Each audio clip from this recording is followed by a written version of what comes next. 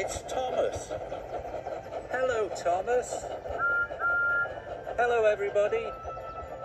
Welcome to the island of Sodor.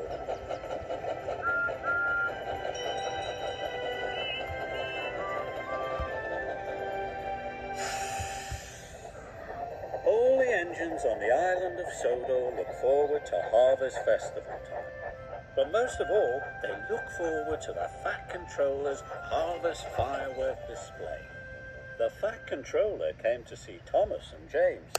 James, you are to collect the fireworks from the depot.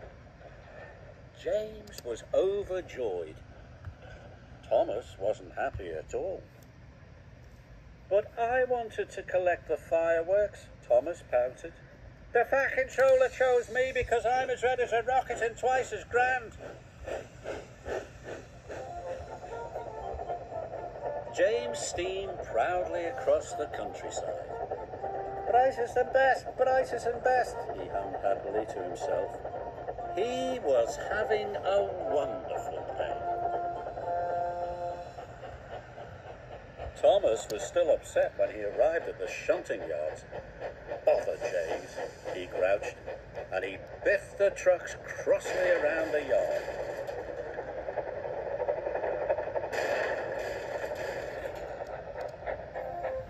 When James arrived at the depot, he was very excited.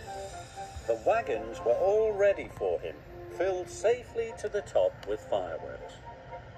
James was coupled up with the precious cargo, and he steamed away.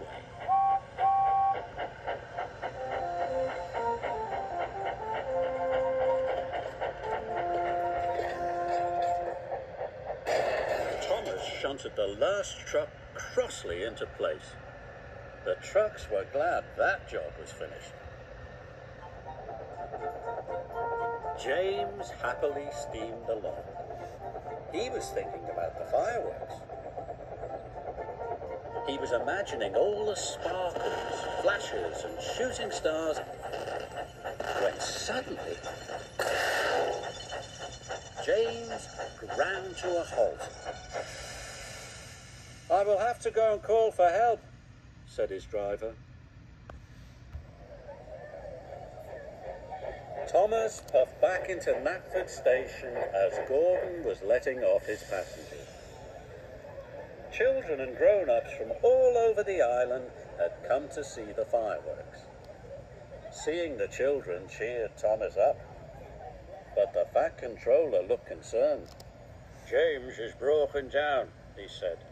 You must collect him, Thomas, and bring him back, or the firework display will be cancelled. Oh, no, cried Thomas. Then all the children will be sad. And he set off to collect James.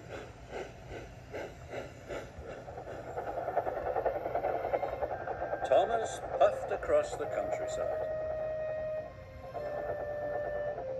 Even with his light on, Thomas knew he had to be very careful.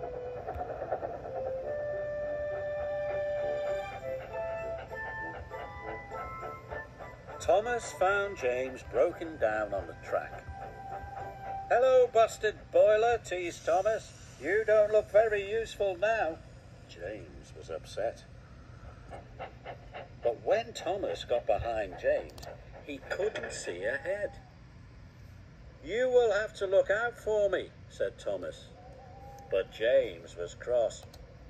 You said I wasn't useful, he pouted. But if the fireworks don't get to Knapford Station, puffed Thomas, the display will be cancelled. James didn't want the children to be sad, so he agreed to look out for Thomas. And they set off together.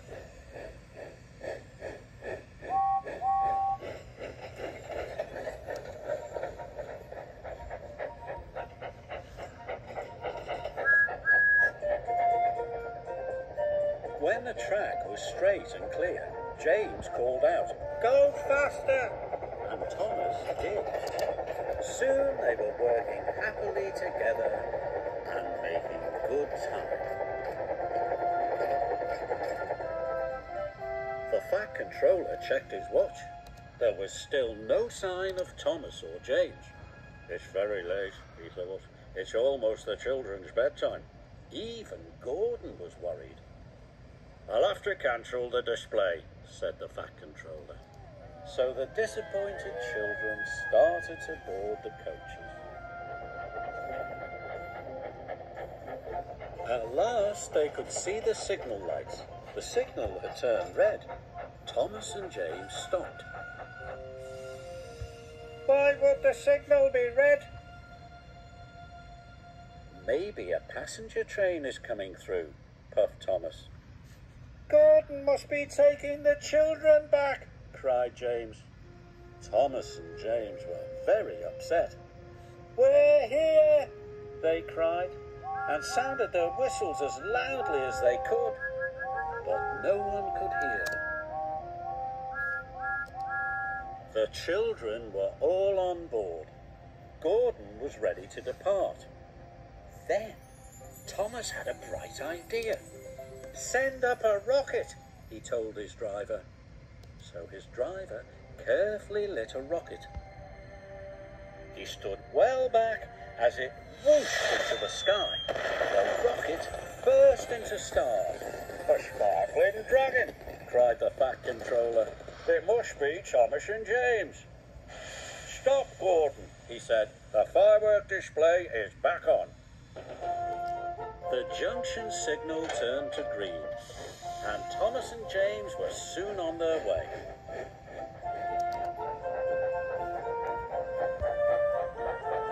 James and Thomas were soon at the station. Their children cheered. Good work, Thomas, cried James happily.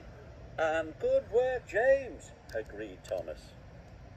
Good work, both of you, said the Fat Controller. That night, Thomas and James watched the fireworks together. I think we are both useful engines, said James proudly. But we are most useful when we work together, puffed Thomas.